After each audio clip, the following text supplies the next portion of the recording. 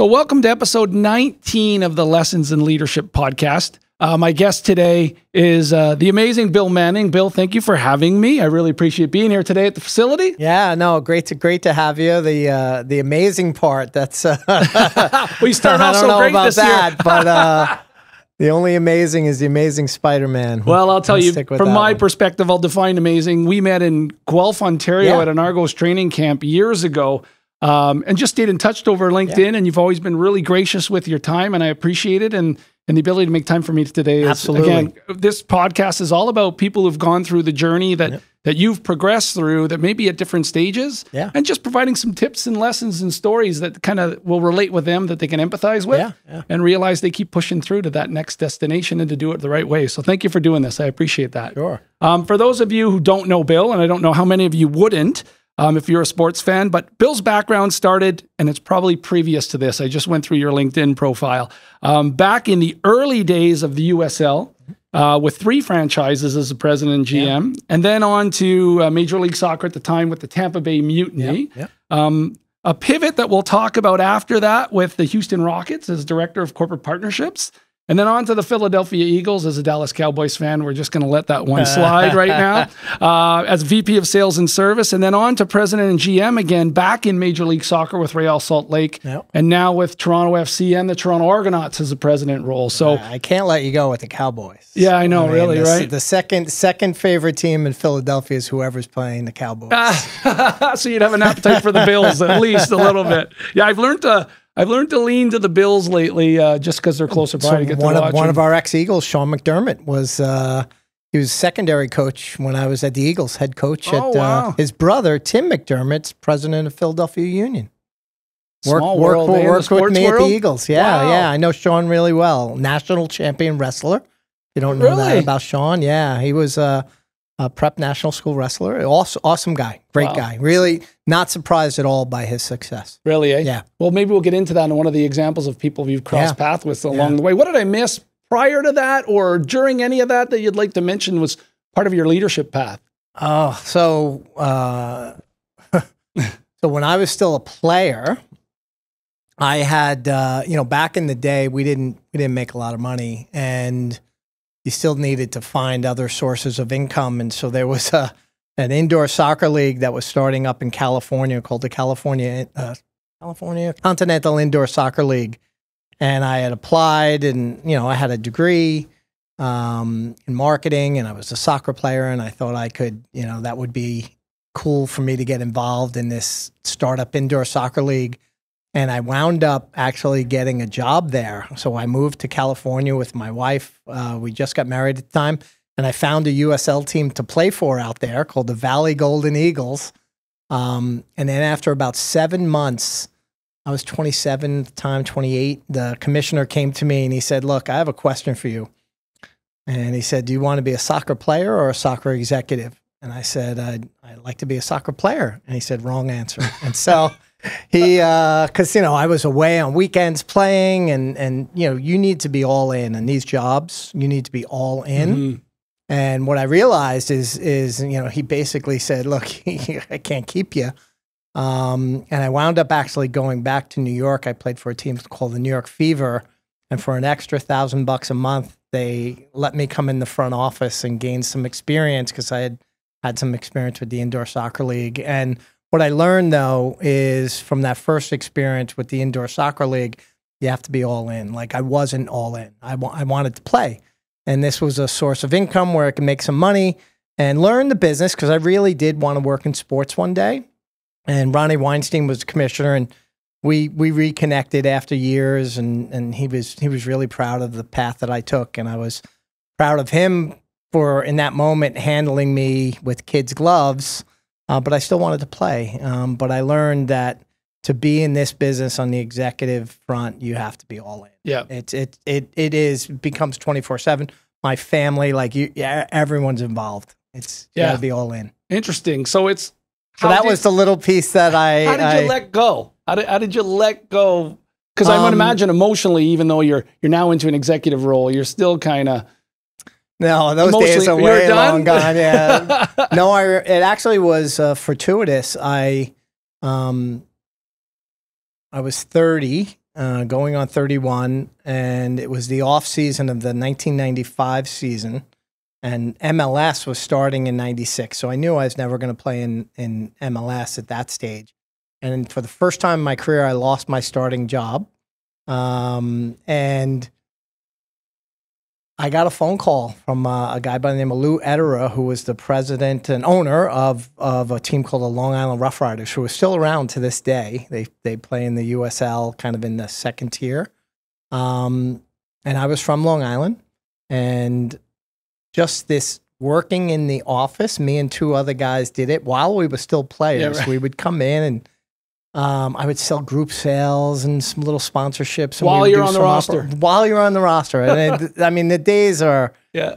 But I took it really serious. I'd come in with a tie, and I really took it serious. And I guess he had heard that I was working and helping out with the Fever, and we had some decent crowds. And he asked me if I wanted to be the general manager of Long Island Rough Riders. And he said, and I mean like working though, not playing. Yeah, and, that was the transition. And it was time. It was ready. I was ready to hang up the boots and take that next step. And it was great. I mean, that really started my career. I had a chance to get off to a successful start. Our coach was a guy named Alfonso Mondello, who works at MLS. So a guy I've known for many, many years. And it was it was perfect timing. So that kind of really, the Long Island Rough Riders is really where my career started. That was the pivot. Yeah. So you've worked in different leagues, in different roles. There's progression there. How are you successful in getting to where you're at today? Like, how did you make all those little jumps? Could you define what was in either your work ethic, your desire, where you wanted to go to get to that next stage all the way along? Well, I think you have to know where you want to go, right? Like, if you don't know where you're going, all roads lead there. And I always knew where I wanted to go. And it's so crazy. When I was younger, Dave Checketts, who I eventually wound up working for, was the CEO of the Rangers and Knicks, Madison Square Garden. And I was like, wow, that would be a cool job to have one day, you know? And I admired like the general managers of baseball teams and you know, because soccer wasn't as prevalent when I was younger, and basketball teams. And I was like, you know, I can see myself having a future in these sports. And so I visualized being a team president one day, being a general manager one day. And, you know, the pivot for me was I became a soccer guy. I was a general manager at a young age. And back then you did do work on sponsorships and ticket sales and stuff. But what I realized is I needed way more business experience.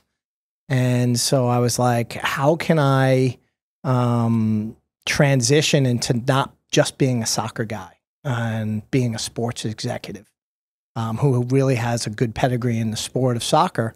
And that's what transitioned me to go work in the NBA with the Houston Rockets for a guy named Tad Brown, and then eventually for the Eagles. And I got another story and just different people that have crossed my paths. So when I was working in MLS for Tampa Bay, a good friend of mine was the president of the Vikings, a guy named Mike Kelly. And I told Mike that I was really interested in working in the NFL. And he had connected me with Roger Goodell. And at that point, Roger Goodell was still the COO. And so it was maybe summer of 2001 or fall of 2001.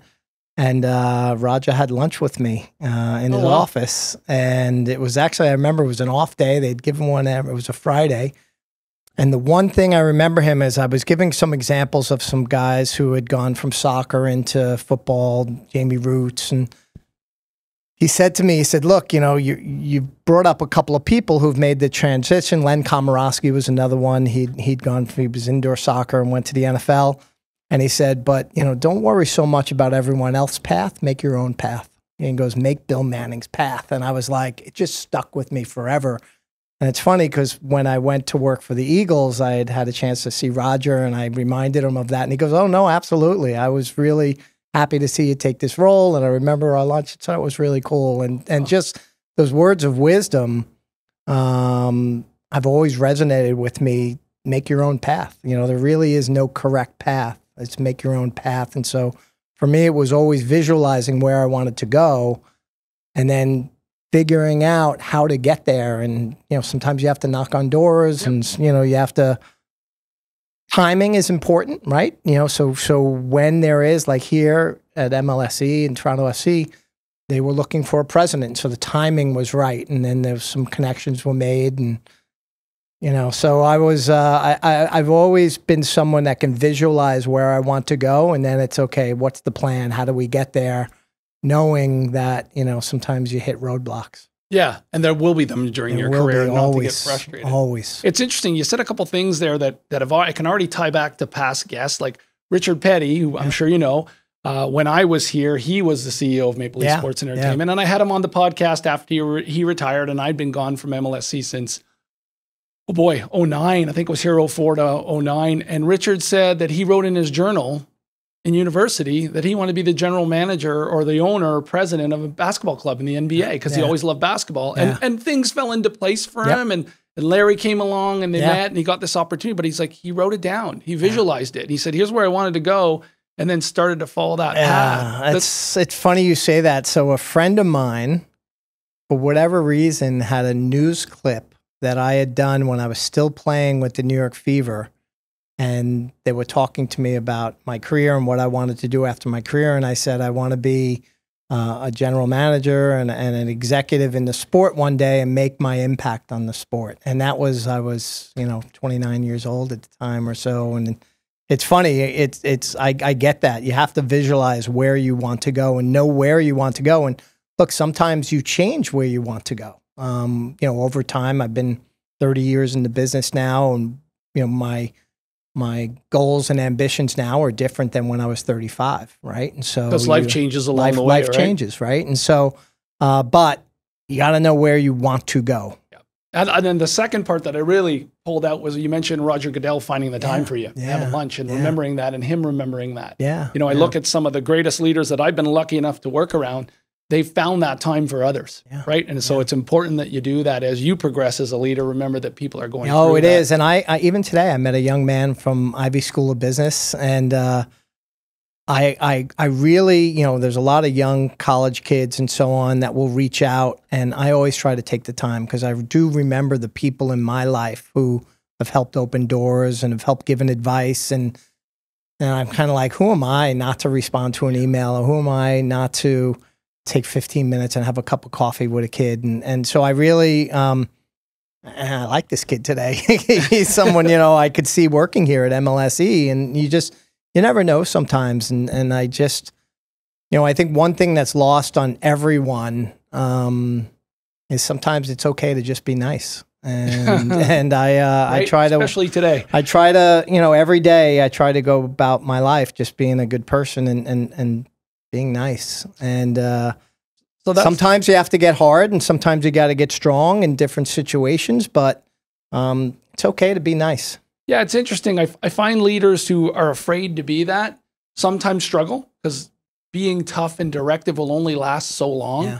But a leader can be too nice and not learn any edge. No, you have to have an edge and you have to get after it. You have to have standards, but there's a way of doing things where, you know, and you're an athlete and sometimes you think back to your best coaches. Sometimes they were the guys that were a little bit hard, but they had a good heart. Yep. And you wanted to go through a wall for them. Yep. And, you know, one of the things is in this business, you got to create a brotherhood. You have to create alignment, I call it, and collaboration where everyone feels part of it. And so whether you're the equipment manager or the dishwasher or the sponsorship sales guy or, you know, one of the physical therapists, you are part of that team winning on the field, you know, no matter what. It's interesting. We had, when I was winning and losing, both sides of the coin, right? Yeah. When I was here at MLSE, Paul Maurice, who's the coach of the Florida Panthers right now, he was with the Toronto Marlies. Before he had been with the Carolina Hurricanes, came into the organization with the Marlies, eventually got promoted to the Leafs. And what you just said about rallying everybody and getting everybody aligned, he would stop at Ricoh Coliseum when he was the AHL head coach shoot the sugar with me, grab the building operator and say, here's the ice. It's kind of soft. What can you guys do about this? And everybody felt like they were involved in that. And that leadership skill gets everybody performing at their top level 100%. Because they know their purpose and where it fits. I did want to shift. I heard something in there, and it's one of the questions I wanted to ask you anyways. Yeah. Talk to me about any personal influences in your life and your leadership style. So who has personally influenced who you are as a leader, and does it show up in the way you lead professionally? Yeah. I had mentioned Dave Checketts. Dave was the owner of Real Salt Lake when I went to work there. And he was just such a great example of a man who was a genuinely good human being. And who was someone that you wanted to follow and you wanted to do good things for. And he was a visionary. Like he knew like where we wanted to Real Salt Lake to go. And even when you were like, oh, we can't sell out every game. Like his vision was we're going to sell out every game and how we get there. But he did it in such a genuine way, such a good way. And I always admired that because he held high standards, but it didn't go at the expense of him being a good man and good to his people that worked for him. And, there was three of us that, the president, the GM, and the head coach that, Dave worked closely with. And I think all three of us would go through a wall for that guy. So he had a big influence on me. Probably the biggest, in my career of anyone that I've worked for. And I've worked for some really good people. I've been very, knock on wood, really fortunate to have worked for some good people. But Dave was someone that I really have great admiration for. Great family man. Yeah, really good man. When I look at my my DNA, it took me a while to mature a little bit, and some would argue I'm still on that path at 51. But and one of the things we all did, right? Yeah. But it struck me when my dad passed away. So I've lost both my parents and a brother, unfortunately. That part of my leadership style that people used to like working around and perform around, and that I never leaned into until I learned the lesson when Dad passed was that part of my leadership style was my mom and dad. My mom was maritime. We're all maritimers originally, but my mom was that Nova Scotia, everybody be happy, make sure food's on the table. She'll rest when everybody else is smiling. And my dad was a military guy for 25 years. So he was disciplined and a process and expectations. And so I look at that, I'm like, that's kind of my DNA. Do you have any personal friends, family where you kind of could look at it and go, oh, geez, you know what? That person influenced me in my life and it shows up. And they didn't have anything to do with my professional growth. You mentioned your parents. I'm fortunate my mom and dad are still with me. And my dad was someone, when I was young and I was a player, I actually went to work for my dad. My dad was NYPD. And like a lot of policemen, he retired and got into the security business. And him and an old, an old partner of his started this security business. And I was able to do some work with them while I was still playing. But I remember my dad was like the hardest working guy I ever knew and ever met. And whether he was on the police force, I remember when I was very, very young, my mom just reminded me, I saw them last week. My dad drove a Wonder Bread truck while he was still a policeman just to put food on the table. And, he was, and then when I had an opportunity to see when he transitioned out of being a police officer into the security business, how much he put into it, and he wound up doing well and eventually sold the company, and his work ethic was unbelievable. And so one of the things that as I got into the business is, if you don't put a lot into it, you're not going to get a lot out. And this is a hardworking, tough business. And again, I use the word all in is kind of one of my talking points. Like when it's hard and when things, sometimes you just got to grind it out and you got to be in. Like one example, like this year, we came from training camp and we got in at 7 o'clock in the morning. And I went home, I took a shower and I came in and we were all off. This was a Sunday and John Herdman was here. And so me and John Herdman worked all day long. And then again, the next day was, I think it was Family Day. It was a big holiday. And a few other people came in, and John was here and I was here. And you know, we came off a year where we were in last place, dead last place. And the soccer side and the Argos, thank God, had a great season. But sometimes you just got to work and you got to push through the bad times to get back to the good times. And my dad taught me that. You know, I remember my dad is definitely not a trophy for everyone type guy. Yeah. And I remember when I was very young, I was in a school race, and I think I came in like 4th or 5th place. And he's like, and I was kind of smiling and joking around. He's like, "What are you smiling for?" And I was like, "Oh, you know, I did pretty good." And he's like, "No, you came 4th place.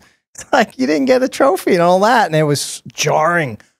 But I actually was like, you know, yeah, I want to win. And so my dad was tough that way, but very caring, but hardworking. And that's something that, you know, I've tried at different points in my career. You got to get after it and you got to work.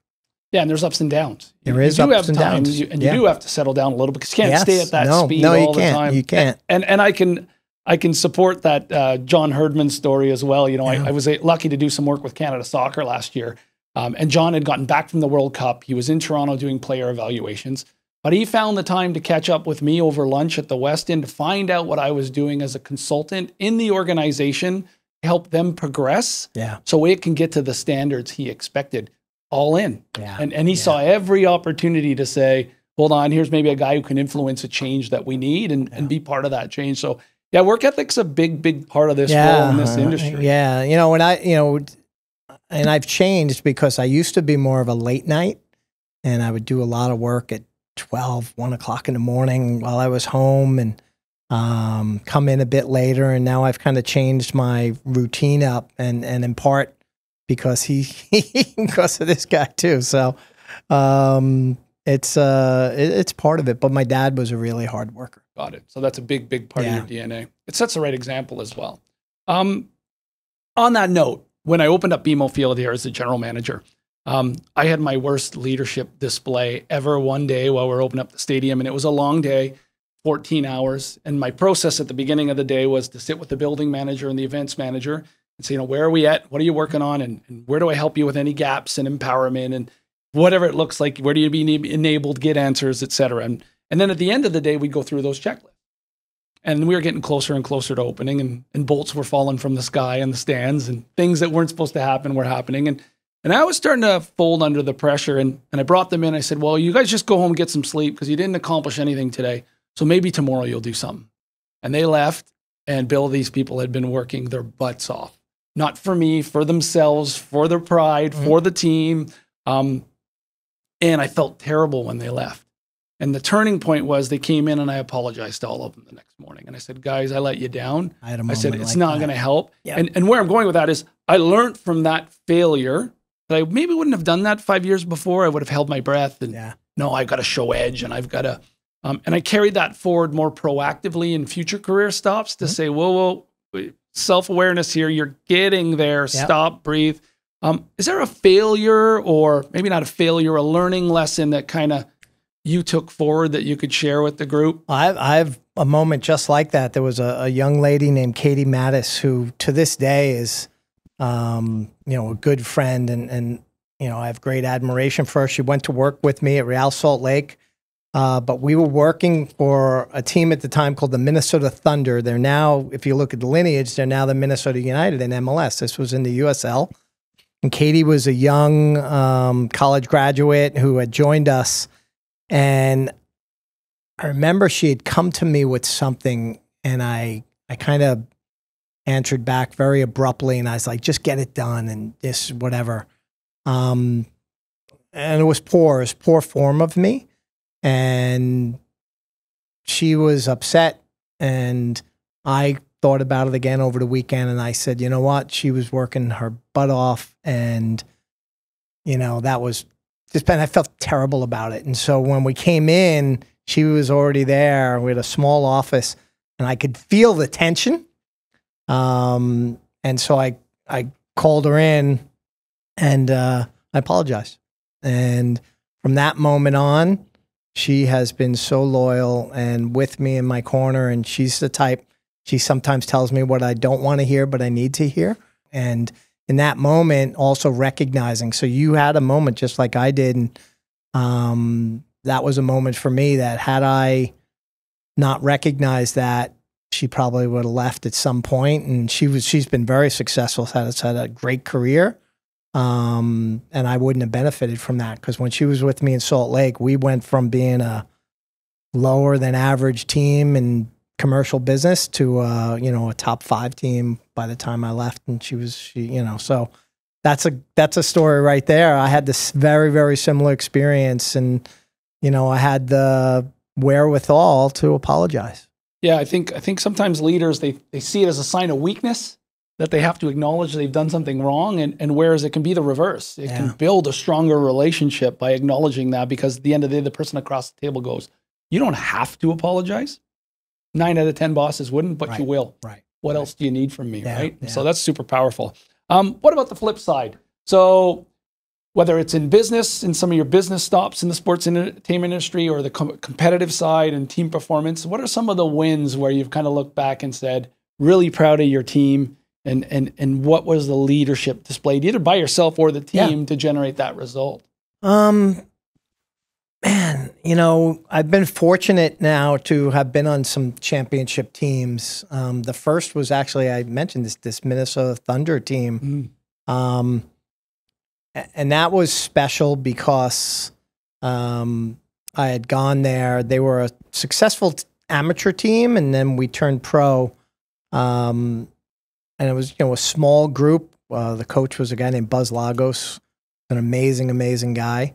And we set out a goal to win a championship, and we did, right? And so that was really special. In Real Salt Lake, we had better teams years after we won the championship, but the year we won the championship, for me, that was a coming together of some young people, myself, Garth Lagaway, Jason Christ, John Kimball, who had ambitions, but we had this great leader in Dave Checketts, who was based out of Connecticut. He was once a month, Dave would come in, and he empowered us to run this team. And I was the president. So, Garth reported up into me and John Kimball and these guys, but we just had this solidarity, I call it.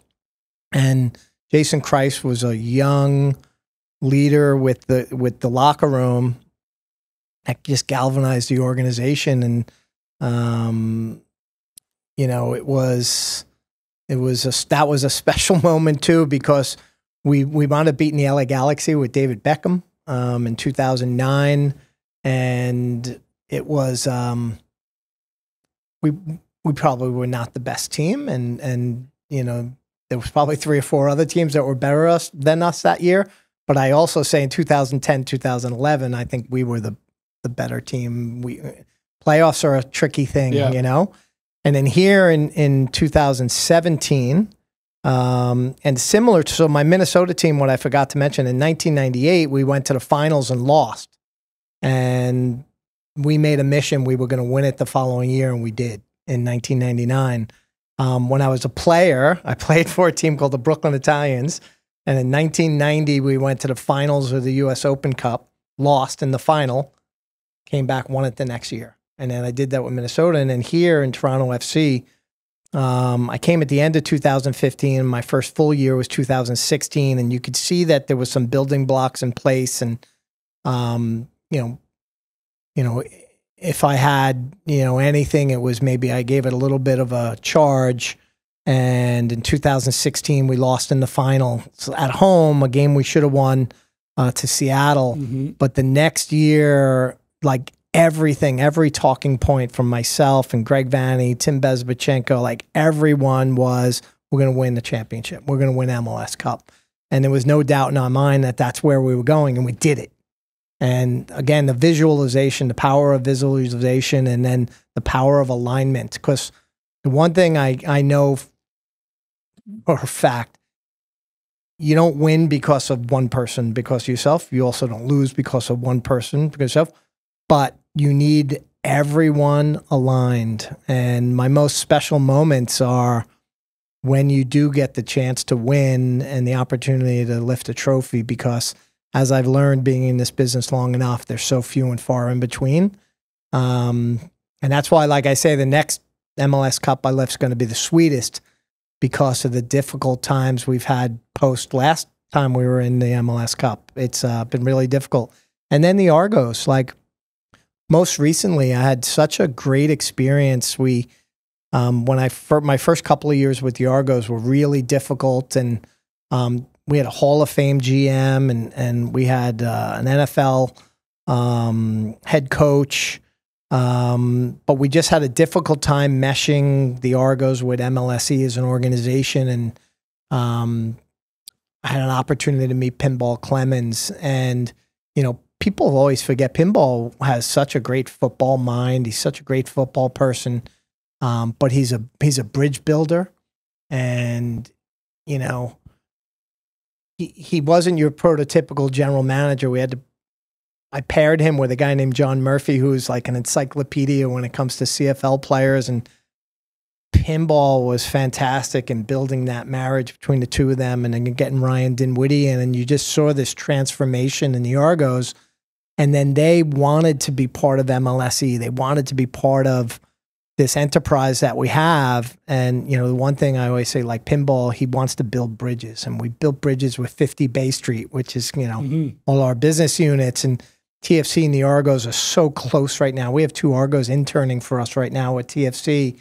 And so to see this transformation with the Argos was so special, because you got to remember, I was the soccer guy.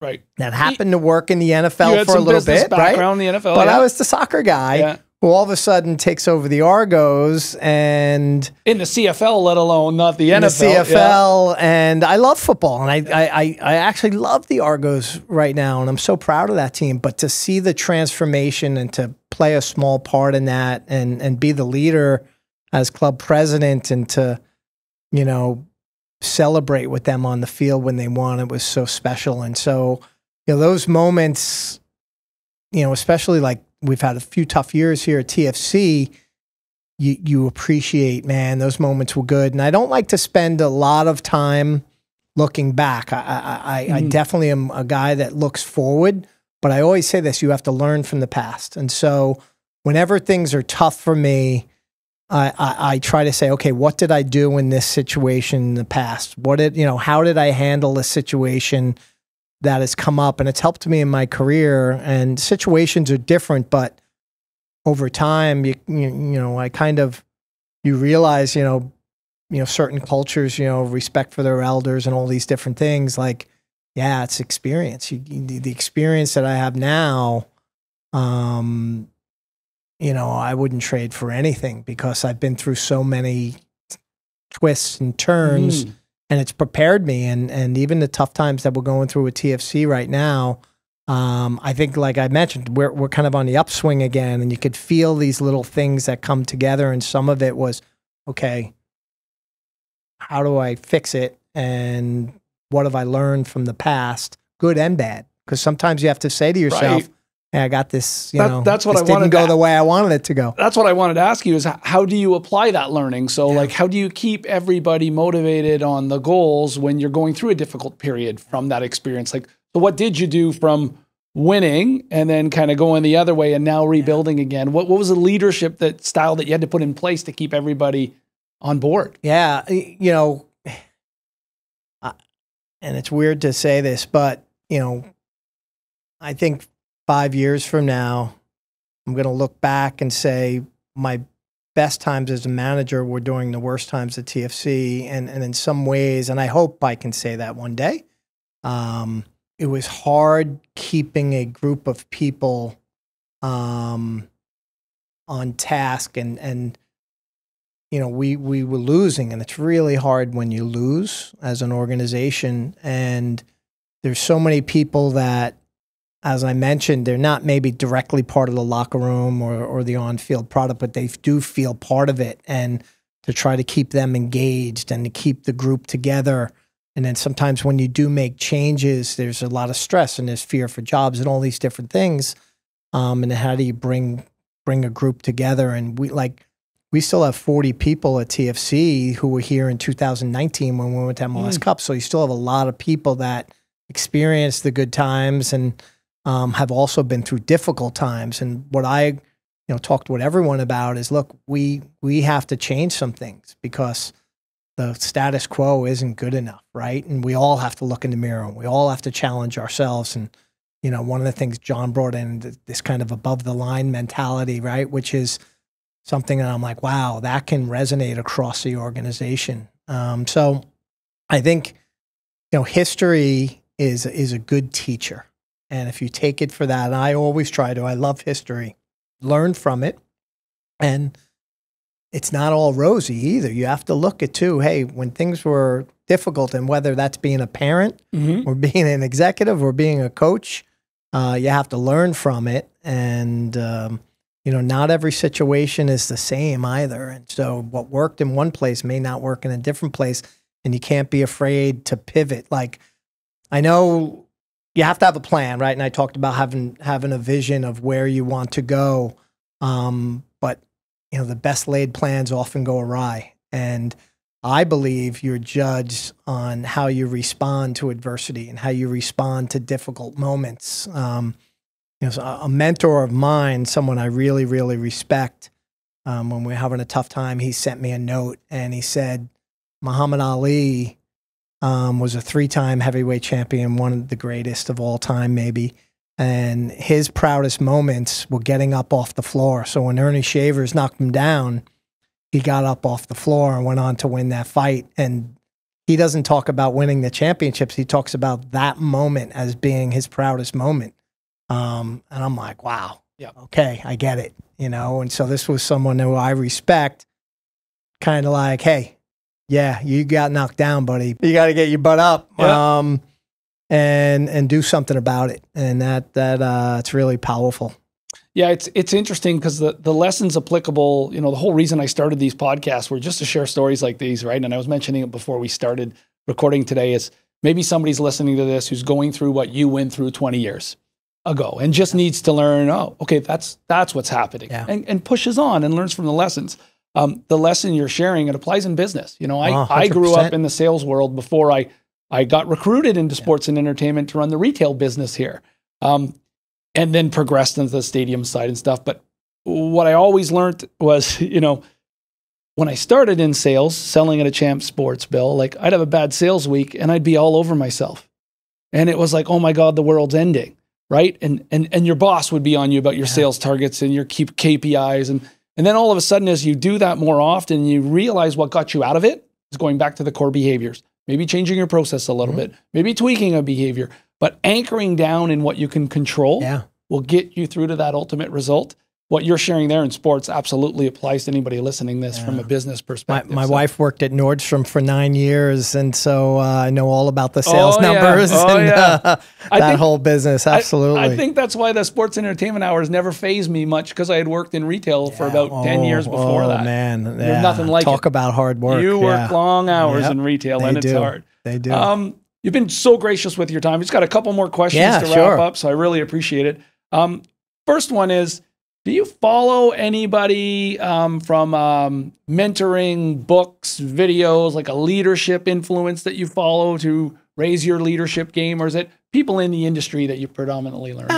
I don't follow anyone per se, but there are a few people well, hold on, that just have so you know, there's a leadership book for you. I had to plug that. I love it. So I was fortunate, very young in my career. I mentioned a team called the Minnesota Thunder. I worked for a guy by the name of Bill George. So Bill was the CEO of a company called Medtronic at the time. He wrote a book called Authentic Leadership. He has since written a few other books. When he retired relatively young from Medtronic and went to Harvard Business School. He's a professor there. He's on LinkedIn a lot, posts a lot. And, I think I follow Bill on LinkedIn. Authentic Leadership was his first book, and he's had others, and he was amongst the top 25, top business people of the century in 2000s and so on. And so he he loved soccer, and our team in Minnesota was owned by a bunch of corporate executives actually in town. Bill was the majority owner, and his kids played soccer. He's very knowledgeable about the game. But we would talk once a week by phone. Once a month, we would have lunch together. I would go to his office. We'd sit down. He was running this multi-billion-dollar company, Medtronic, and we were a little million-dollar operation with the Minnesota Thunder. But he really helped me with mentorship, and he's the one that taught me that I wanted to be a P&L manager, not a budget manager. So, a budget manager spends to the budget. A P&L manager manages the budget, and if the revenue's not there, you got to cut expenses such that you hit your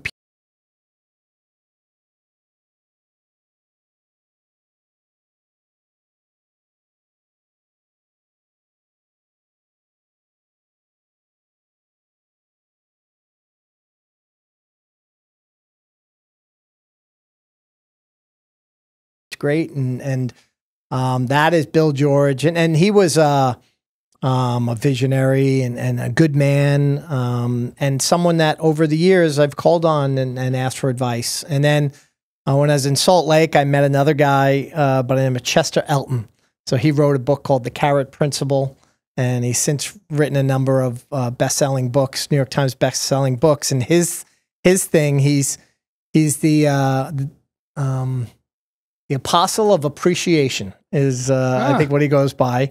And this first book they had, The Carrot Principle, he then took, so he will always have a piece of orange somewhere in his body, and whether it's a shirt or tie, his glasses and everything. And he wrote a book called The Orange Revolution. And his thing is, it's the carrot principle. It's the carrot, not the stick, and to appreciate. And he was actually the one where this all in came to me, and this philosophy. And I think I had managed that way, but this, it doesn't matter how good you are as a CEO or a president, but if your people aren't any good, and if they're not with you, and if they're not all aligned, they're not all in, if they're working 4 hours a day, you can work 18 hours a day. It doesn't matter. And being all in and getting people that are all in. So Chester Elton, just a great, great guy, but someone who, great energy also, but someone who had a good influence on me when I was at Real Salt Lake, and then how I think about things, and maybe understanding not everyone is built like you are, and so what's important to other people might not be important to you, and how do you find the commonality? And I call it alignment. How do you align? Because the best sports teams I ever played on, maybe not the most talented players, but the most aligned. And the best teams that I've managed are the ones where everyone's aligned. And so that was, kind of a Chester thing.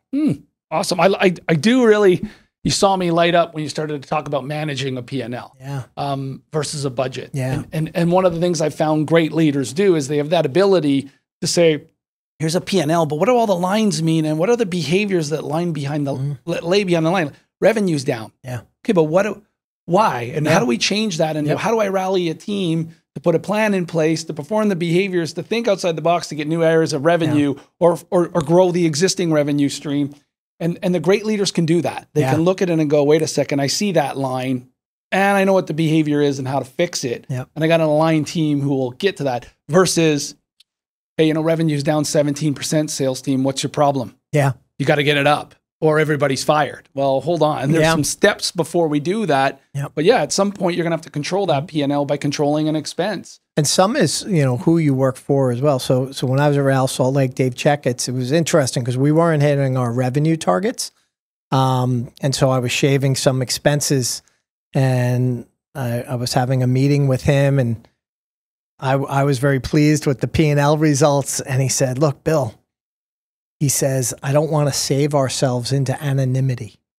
And it was such a interesting statement because I was so focused on selling tickets, but you also are building a brand at the same time. And we had cut a lot of our marketing out. And his comment was, I don't want to save ourselves to anonymity. So he was willing to actually not hit budget. He was willing to maybe lose more money than he thought he was going to lose build that brand to where we eventually wanted to go, which, you know, Real Salt Lake, my last 3 years there, we sold out every single game, and we were, you know, one of the top third in revenue for the league at that point. Was very small market, but he had that vision of where he wanted to go. And so, again, you know, what I always say, we all work for someone unless you run your own business. It's important to kind of understand the mentality of your boss as well, because they're entrusting you, but then you run with it, right? And so once I knew that from Dave, I was like, okay, I get it. There's some runway there to still make sure we're marketing properly and we're getting our name out there, but then let's focus on why we're not getting the revenue targets we want to get. And that was a good learning lesson for me at the time. You've got some guardrails around how to lead the business, right? Because you've got clarity. It's funny because I look at predecessors to Keith just coming in here now, but prior to that, having Tim. And I didn't get to know Cynthia because I wasn't here. But knowing Tim and meeting him once around the stadium a couple times, and Richard before, they took risks to the P&L for that long-term brand relevance. Like, you know, people forget, at least when I started in 2004, it was the Air Canada Centre. There was no buildings around that. There was no soccer franchise. There was no football. It was, how much can we charge more for a Leaf ticket? And Richard was the first one to say, like, the value equation's out of whack.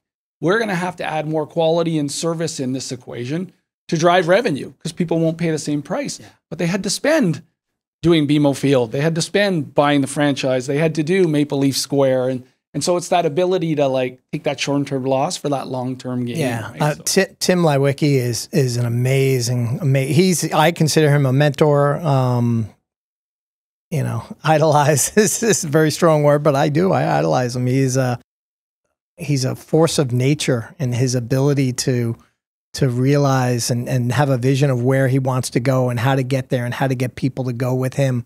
You know, he was the one that sent me to Muhammad Ali thing. Oh, really? Yeah. And so it just shows you, like, what he's a great caring person, but his personality is so strong and he has such a will.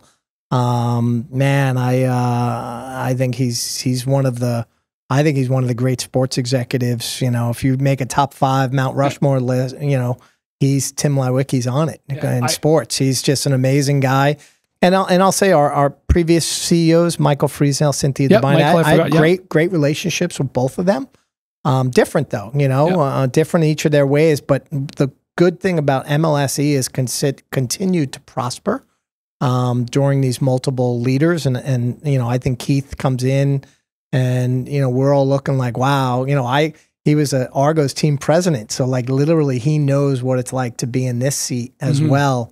Which is really cool, because to have someone with that understanding, I think actually helps us. And then someone that maybe sees things a little differently or has had some different experiences that can help me, help Brendan, help Masai, help the other executives at MLSE. It's really exciting. Yeah, he's had quite the path as well. Yeah, and it's interesting. I didn't get to, again, when I was here, Richard was the CEO, but as I mentioned, I got to meet Tim. And to your point, I met him for about 10 minutes, and Bob Hunter was still here then, and Bob brought me into the suite, and I met Tim right up by the pitch, and he's like, oh, you know, what did you do here? And I explained, I was here when it was 20,000 seats in field turf. And he goes, what do you think? I said, wow, you guys have come a great way. This stadium, we're not even close.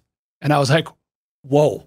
Polite, but do you just stand, or he had a vision and he was going somewhere. And it didn't surprise me the teams won under him. No, it was, you know, he laid the groundwork. I always say this because Tim was only here for 2 months when I came.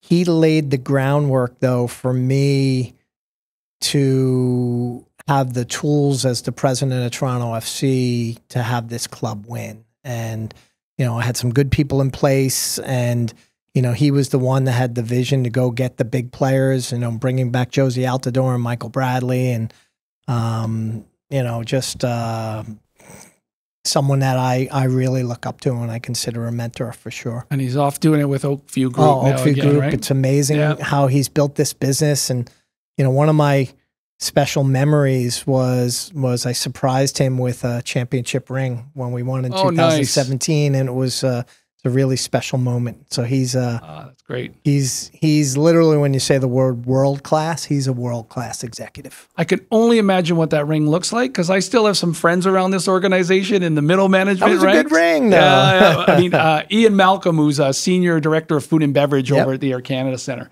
He showed me his ring. I was like, wow. And Glenn Knight over in the retail operation. So good for them. Listen, Bill, you've been amazing. You've given me an hour. I really appreciate the time. Any words of wisdom for anybody kind of listening to this? Like, what would you give them as words of wisdom on their leadership journey? You know, there's no right way. Like, I want to say, there's no right way. I've had some leaders who've been very demanding, very process oriented. And I've had some that have just been, you know, visionaries where just get it done, right? Like, and both equally good, equally great. And I think feeling comfortable with who you are as a person, and understanding that you can't do it by yourself. It's always about the people and your ability to connect with people and, you know, have the dynamics of bringing a group together. Cause that's, you know, someone, you know, they told me the epitome of a good leader is if there's a fire and you say, hey, let's go this way, that's the exit door, and everyone goes the other way. You know, it's if you're a leader, if you're leading people and there's a fire and you know where the exit is, you want them all to follow you. And so they all get out safe, right? Yep. And so that was an interesting way of looking at things. And you know, for me, I think over time, leadership has changed. I think there's certain coaches, styles that maybe worked in the 60s and 70s that don't work nowadays. And I do think as a president, as a GM and so on, over time, you have to adapt to what works for you. Because I do think there is no correct way. You have to adapt what works for you. But, you know, sometimes if you stay the same for too long, it eventually gets old or it doesn't work. And so what I try to do is I try to learn, like I said, from the past, and figure out where I need to fine tune and where I need to get better and what I need to learn, such that, you know, 10 years from now, I'm leading people, but it's maybe different people who have a different view on things. And so no correct way. That's, you know, I think it's just finding out what works for you. And, you know, I say the success shows up, whether it's sales results, whether it's championships on the field. That's really where you get judged. And like one of the things that burns me in sports is like, so I've won 4 rings, you know, championship rings, but I've been a team president for 20 something years. It means 15, 16 years I've lost, right? But your odds are still pretty good in leagues with many teams. Yeah, you're way above the ratio. I know, but there's the year it's the years that you don't win that actually motivate you even more. Like right now, going through the last 2 years with TFC, which have been so difficult, like all I visualize every day is lifting another MLS Cup and being like, okay, you got through that, you know? And like even with the Argos, when we won, I know how hard the first couple of years were, but there wasn't a day that didn't go by where I didn't visualize how are we going to win this Grey Cup with me being the soccer guy who's the president. You know, how am I going to make this work? Yeah. And you realize it's not just you. You need a really good group with you and a good team. You know, your coach, your general manager, you need the right people. But there is no correct way. I'm convinced of that. And there's a lot of leaders and people who work with people like yourself and Chester and Bill George and so on. You're all different, but you're all teaching great things and teaching leadership. But there is no correct way. Awesome. Appreciate that. I do have to tell you, like, and leave it with this. I love the fact that, you know, the winning drives you when you're not winning. Same thing in business, right? You have a great year in your business. The P&L looks healthy. Well, guess what? On January 1st, it starts all over again. And that's going to drive you as a leader. It's the great thing about sports, though, too, is I had a guy. So when I went to work for the Philadelphia Eagles, the team president at the time was a guy named Joe Banner, and my boss was Mark Donovan, who's just won 2 Super Bowls in a row with the Kansas City Chiefs. But when I interviewed with Joe, he said to me, he says, "Look, the easy part's getting to the top. The hardest part's staying there." And they had gone to 3 Eastern Conference Finals in a row, but they hadn't gone to the Super Bowl yet. And we wound up going in 2005 to the Super Bowl. But that stuck with me because, you know, you can get to the top, and how do you stay there? And one of the things I was really proud of with Toronto FC and with Real Salt Lake at the time, back in the day, is Real Salt Lake. We were 6 or 7 years amongst the top, right? And we won it one year, went to the finals another year. TFC, we had a 5-year run where we were amongst the best teams in the league every year. And now it's okay. The easy part should be getting back to the top, but then how do you stay there? So the Argos right now, one of the things we challenge ourselves with every day with the Argos is, okay, we became a good team in 2021. We won it in 2022. 2023, we had a historic year. So we're at the top of the mountain and we're staying there, but how do we stay there for another 3 years? And that's what Pinball and Ryan and every day we talk about, how do we have sustained success? And that is not easy. Nope. Oof. In sports or business. Bill, thank you so much. Thanks, Mark. I really appreciate your time. It's like we're sitting at a bar over a glass of wine, just kind of chatting. Maybe we'll do that sometime without the camera. Absolutely. Awesome. Thanks, Bill. All right.